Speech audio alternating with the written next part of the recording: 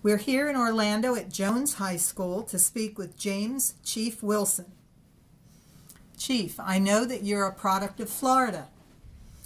You grew up in Sanford. I went to Crooms Academy and started your band career in the 6th grade with a $5 baritone horn. How did that start come around to going to Florida A&M?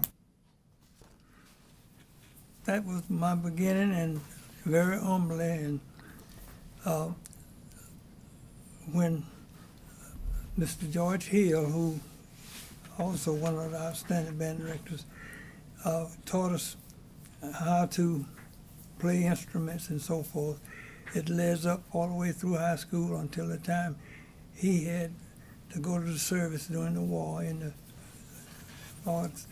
And as a result of that training, the colleges and universities, all the male school was stripped for service. And in 1946, when I was a senior and graduating, that was the end of the war in Japan, so to speak. And all of the former college students, especially the band members, were returning on GI Bill. And so this gave also Mr. Kirksey had gone, who was the originator of the bands at Florida. This was when Dr. Foster came upon the scene, and it was his first year. My then principal, J.R. Crooms, took 5 of us up to A&M for an audition because during the summer he had understood that they were going to reorganize the band and would be looking for students. And as a result of it, we went up and took the audition, and we were granted scholarships. And this was really the thing that elevated our interest as well as supplemented our financial things to go to college. We could contribute. It gave us an opportunity to start the band all over again. Mm-hmm. So you were there when Mr. Kirksey was there? No, he had gone to West Palm Beach at that particular time. He retired to them. But anyway, I had visited with the Crooms band to A&M a couple of times prior to that in the 40s, and everything was dismantled at A&M, and it was almost all girls schools because everybody was in the service, and we felt special.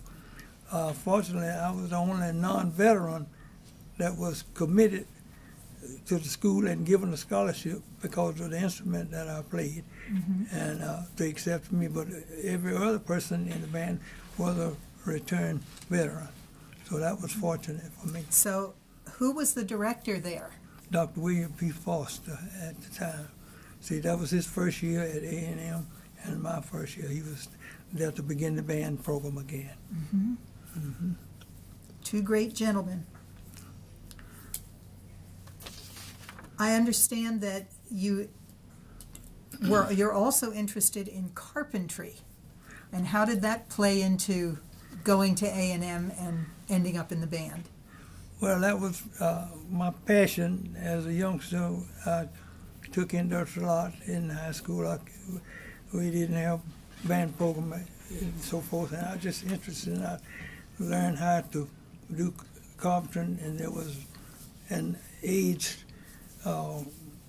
father of my brother-in-law who did carpentry work. He was old, and I would go and help him just to drive the car, the truck, to work. And as a result, I developed a lot of skills in building and whatnot, which I not only use in changing our home from a single story to a double story. When I acquired my home in Orlando, I did almost 80% of the refurbishing of that.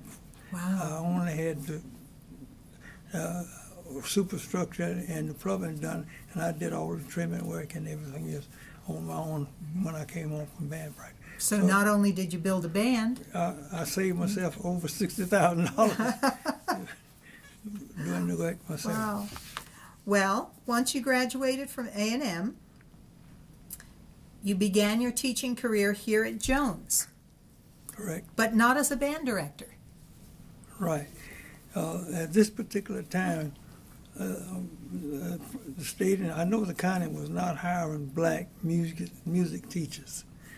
In fact, about it, for the music at for commencement at Jones at that particular time, they would use people who played music in the community, like this, the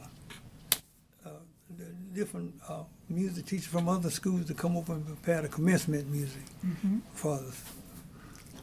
And so you were teaching civics and history. That's the only way I could get the job. As Mr. Banks disguised it that I was civic, and he gave me a study period, or a period of time when I could teach kids who in the school who had study periods. The teachers would send them to me. And they sent me some of the most brilliant kids in the school. And I understand that you started with the younger students rather than starting with the juniors and seniors. You started the music program with the younger students. And why was that? Well, I knew it would take some time, at least more than a year, to develop a band. So I chose to deal with the younger group, train them, and then start our succession. Because even at one time I had students in every grade from 4th grade to seniors because of setting up the rotation and giving them the experience that they need and so forth. And at the time, were you able to have band in a nice air-conditioned band room? Was air conditioning invented then? I don't know. It was so far from our community that I hardly knew that it existed. But anyway, we had to, no facilities, nothing else. We had to have our classes on the stage in the auditorium, and using the free time that the kids had for study and so forth. And then I expanded that to after school, and then from after school rest, I expanded to Saturday morning. I spent all that time with them. And any other holiday that existed, we took advantage of having band rehearsal, band theory, and so forth. And I chose, I knew that if the kids had good foundation, and I made it my business to be sure that I taught fundamentals and the theory and everything that they would need, because they were the type of kids with that background, they could go on their own, and that really what happened. I made sure that they were thoroughly grounded with fundamentals and basic skills, and they did most of it on their own when they went home. I had very few requests for references because they learned well, and I taught them as best as I knew how. Fantastic.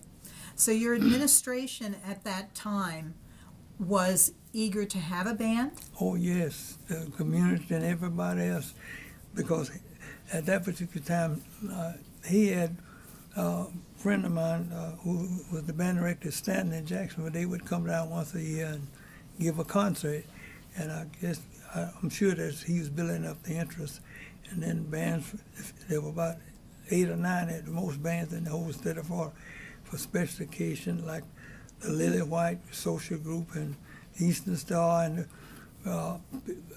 people who, most of our people who had to work as maids and so forth, they only had one time off, and that was their Easter thing, where they would have these parades and so forth, and we would play for them also.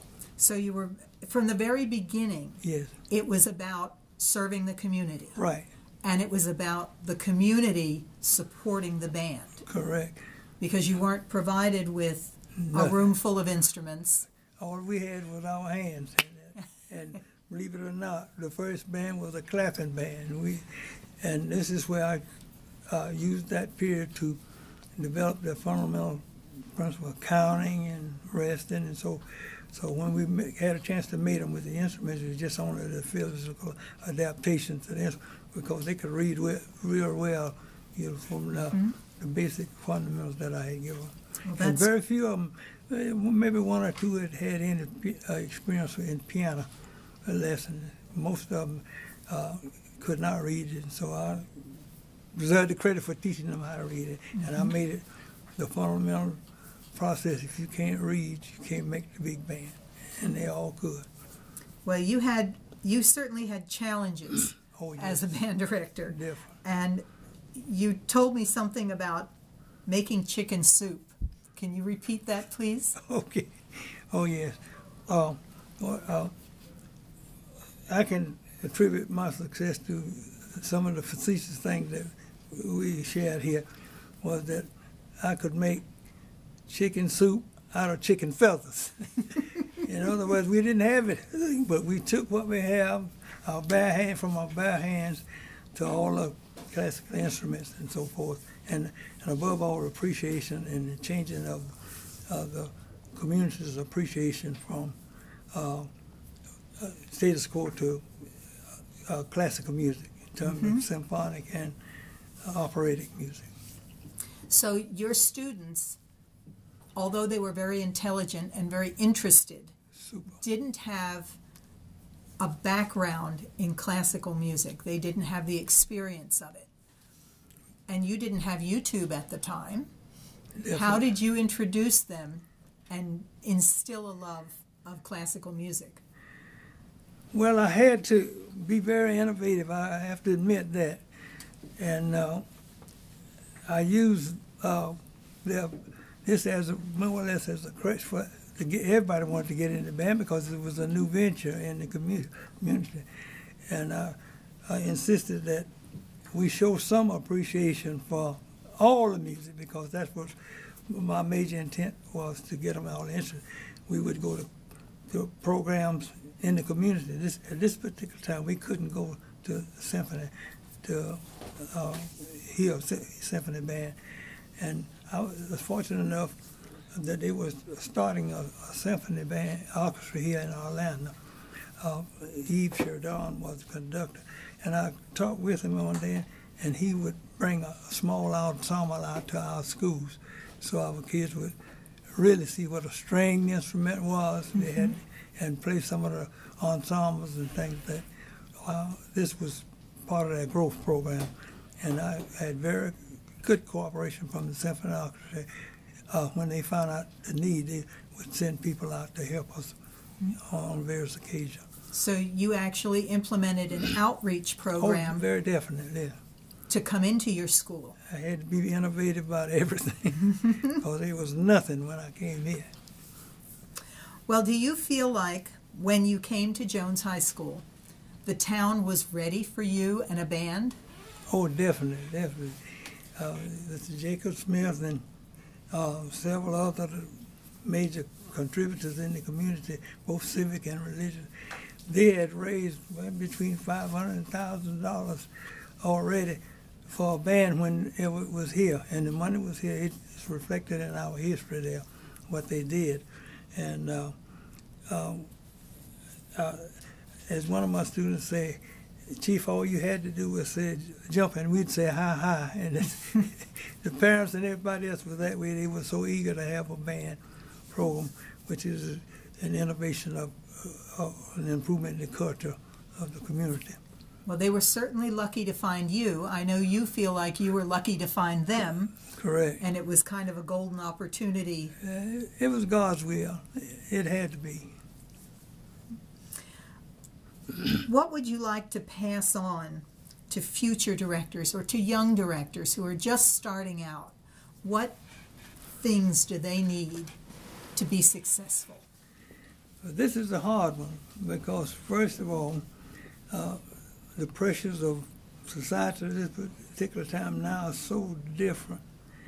And unless they have even more the fervor of what is all about giving of themselves or getting something, bringing out of these kids what they were often call them borderline geniuses. I call them geniuses because where they had the same privileges as everybody else, they would have been a genius.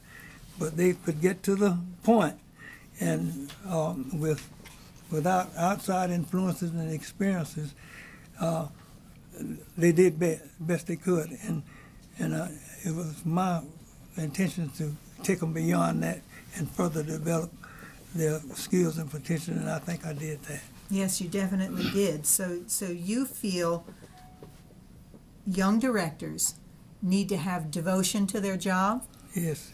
Need to have pride in their job? Yeah. So forth, culture and everything. You have to go beyond selfishness. That's because all of us, when we get out there, we want to be the great I am, want to be this, that, and that. But it's so much work getting that, so many sacrifices and so many challenges.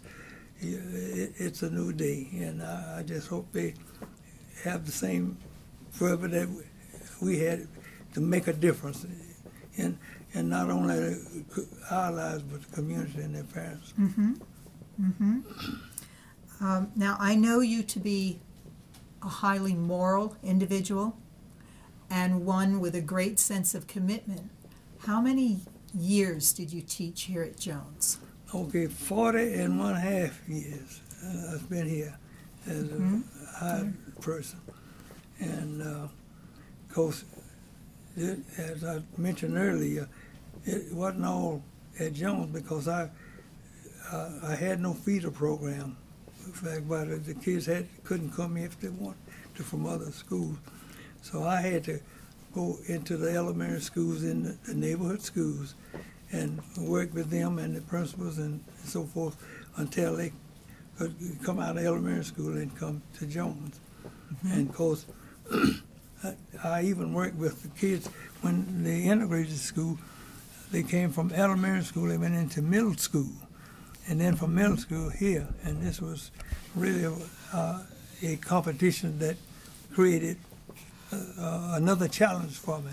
So this is where I had the Saturday programs, and I had opportunities to go into these elementary schools and expose them so that the kids would want to come to here.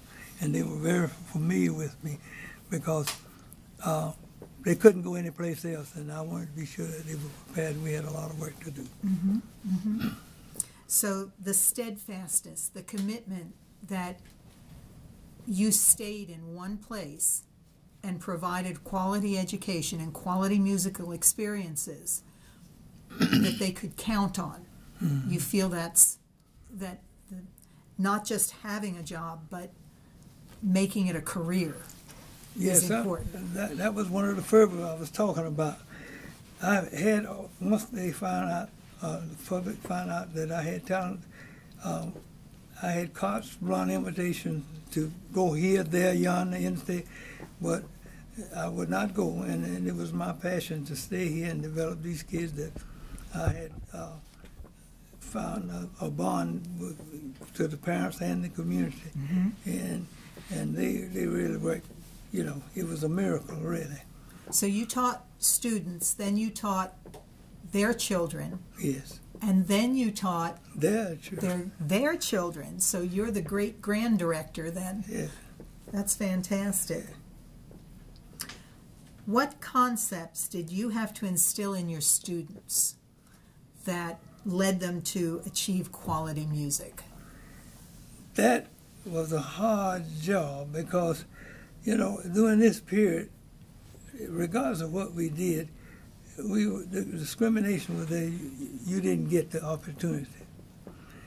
I recall Ted Mack talent show came to town, and I brought one of my kids who was thoroughly prepared to pass the audition, but they did it, they let her perform to save face, but no response from how she rated or whatnot. And these are the kind of things that these kids were faced with everywhere. Some places they wanted us to go, but they knew that there was very little chance of them getting beyond being good within here. And that was the thing I had to build a pride in them. I said, you know how to do it, you can play it well, as they can play it even better. And of course, this is the thing that catapulted us into early integration, because not only did they need us for the integrate the class, they were good enough. We played all the standard music, all the season of, you know. So that was the greatest motivation, And it's the thing that gave them the confidence. These kids were so confident I had to quieten them down half the time. So you went from being that band at the black school Right. to that good black band Right. to being that good band. Yeah. And then lately the best. And then the best. Yes. And that was because you led them to believe they could. You're right. Yeah, they really did. And they proved it, and the parents proved it, because many of the kids did not have summer jobs. They would come here. We created a summer program. I had to provide recreation for them because they couldn't go to the other places. And we had a daily program during the summer. And the parents supported the kids. They could come and stay. Sometimes we would stay as late as 8 o'clock at night, and then I have to take the girls home and so forth. But their interest has just ignited to the fact that this is contribution that we could make to give the community and else recognition, and people will recognize it as being somebody who can accomplish something. Fantastic.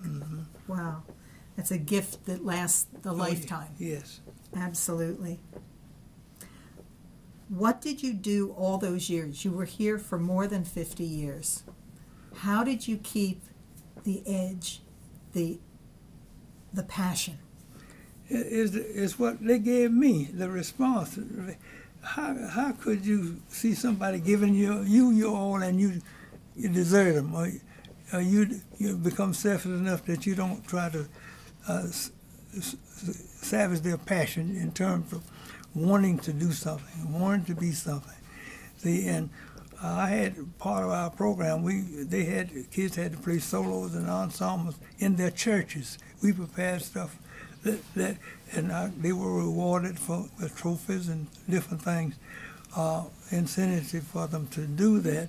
And every child played outside the school community into his civic groups, like the community programs, sororities and fraternities and so forth that they had for the experience, and as well as an opportunity to give back to the community the things that they have acquired and could do to enhance their programs.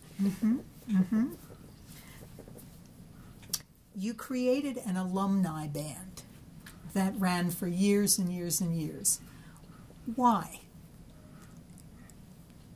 Well, they, for the most part, they enjoyed their high school career, and they hated to leave each other, and they wanted to be together, and they continue this service to the community. In fact, one of the major services was for them to come back and practice with the present kids and work with them, share their experience with them. And words are inadequate for me to try to explain the excitement, the dedication that this whole community ignited behind the band program. You would think that it was a religion, really. At least I felt that. And as a result of that, what did I do? For years, I didn't go to a movie. For years, I didn't go to other things and so forth, participate in social things in the community, because every time I had an opportunity, I'd ask if it was a holiday, can we practice here? Can we do this? 100% cooperation. And they were giving up so much. What else could I do to show that I was halfway intelligent than to respond to their desire? They'd even create things. Their parents would create things. And if 50 or 60 parents have different things, and every one of them want them to show off their child, want us to play for their church, and it became a community thing. And parades and things, I don't know, it's just phenomenal. It's pretty hard for me to describe the enthusiasm.